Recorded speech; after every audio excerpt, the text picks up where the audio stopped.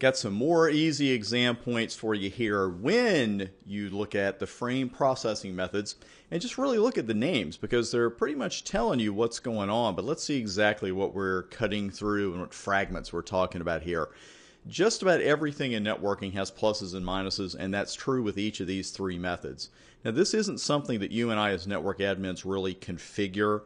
Most Cisco switches are set to a default, which is store and forward. But for the CCENT and CCNA exams, let's know what all three of these methods are and what those pluses and minuses are. Store and forward, I almost feel silly telling you what happens here, but here's what happens. The entire frame is stored by the switch, and then it's forwarded. We need to keep our eye, though, on two particular values in the frame here. That FCS, the frame check sequence value, and the destination MAC address. Now, the FCS, as we know, it allows the recipient to determine if the data was corrupted during transmission. And when store and forward is in use, the storage of the entire frame allows the switch to check the FCS before actually forwarding the frame. Now, this allows the greatest level of error detection of our three processing methods, and we love error detection. We'll take as much of it as we can get. And really, you can see why this is the default on so many Cisco switches. Now, it follows, then, that the other two methods do not store the entire frame before they forward it.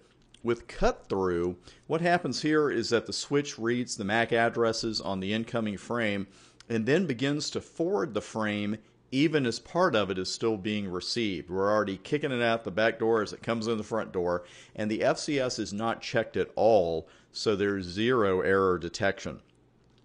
So just like we needed a middle ground between unicast and broadcast, and we came up with multicast, we definitely need some kind of middle ground here, right? Because those are the two extremes, if you will.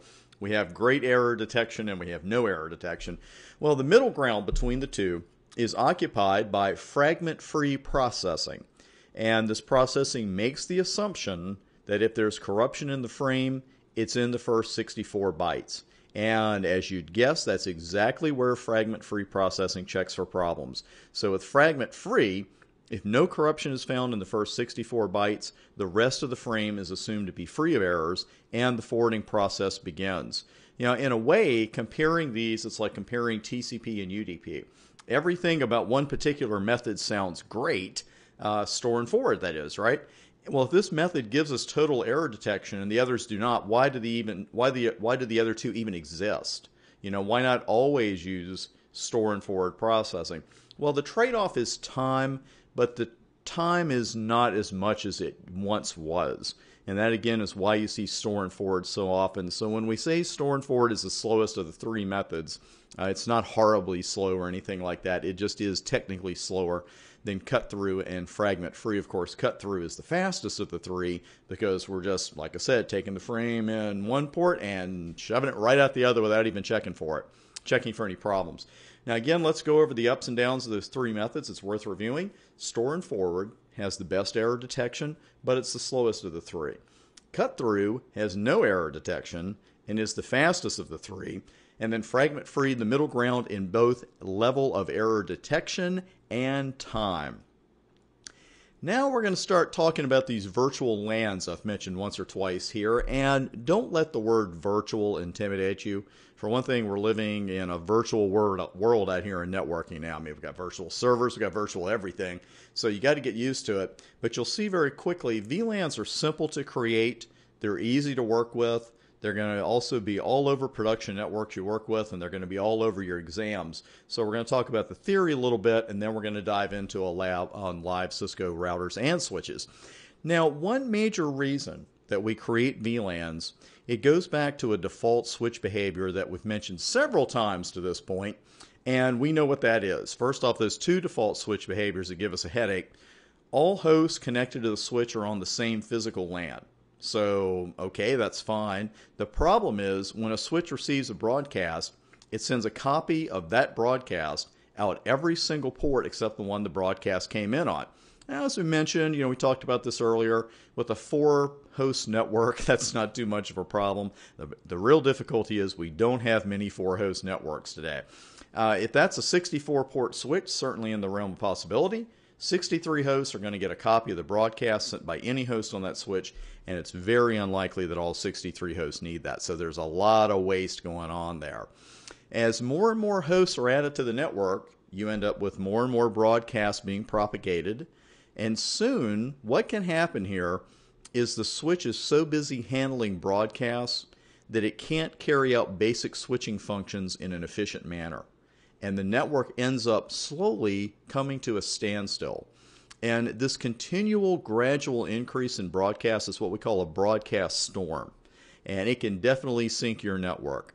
Now, it's not like a thunderstorm where it just almost comes out of nowhere or rapidly develops and then you have the storm and then it moves on. It's not like that.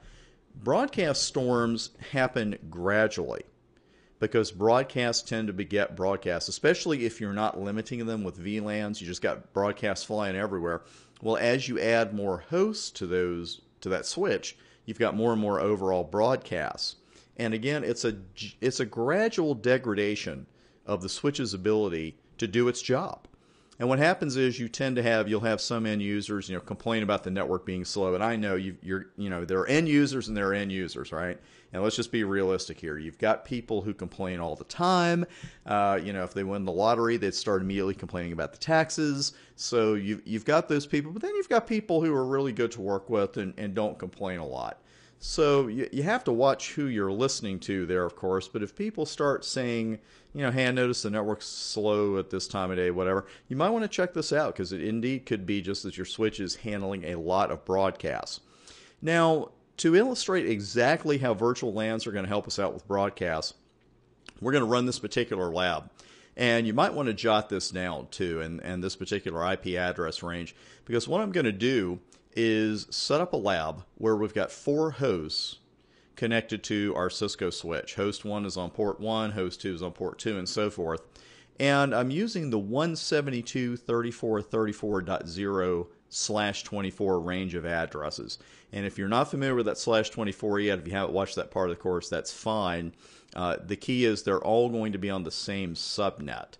Now, we're going to use pings throughout this course to test connectivity. Because when it comes to troubleshooting, that's just about the first thing you're going to do anytime is just test the connectivity. Is there basic IP connectivity here?